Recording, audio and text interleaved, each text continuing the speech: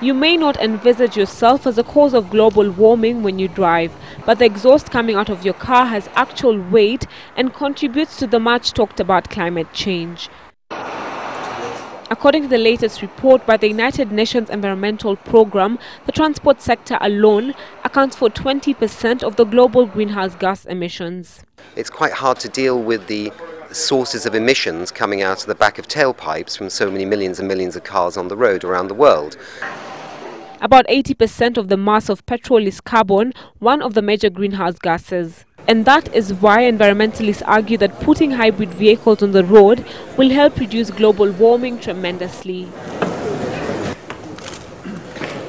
Hybrid cars have two engines. They run on a rechargeable battery as well as petrol, rather than on petrol alone. One such car is the Toyota Prius, which is already available on the Kenyan market.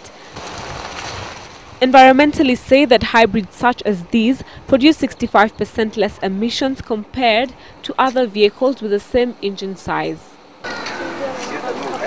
Hybrids only use petrol when starting. Once the car is in motion, the motor, which acts as a generator, provides all the required energy. The trick here is to basically, when the car is, say, going downhill, or even when you're braking, you actually produce some energy that goes into charging the batteries.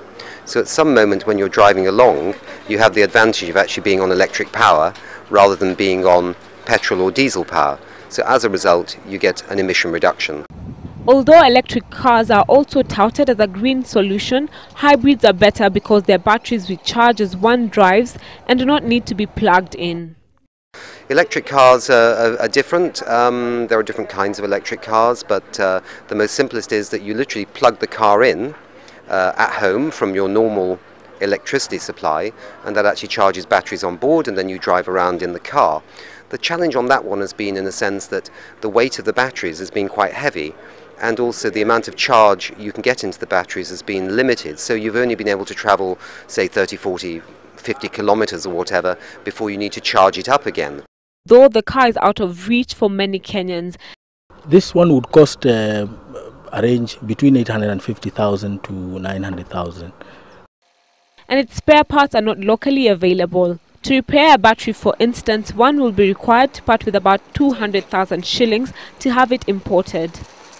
Nonetheless, the vehicle one chooses and the way one drives it determines whether one is contributing to or reducing global warming. Salim Bilu for Sunday Live.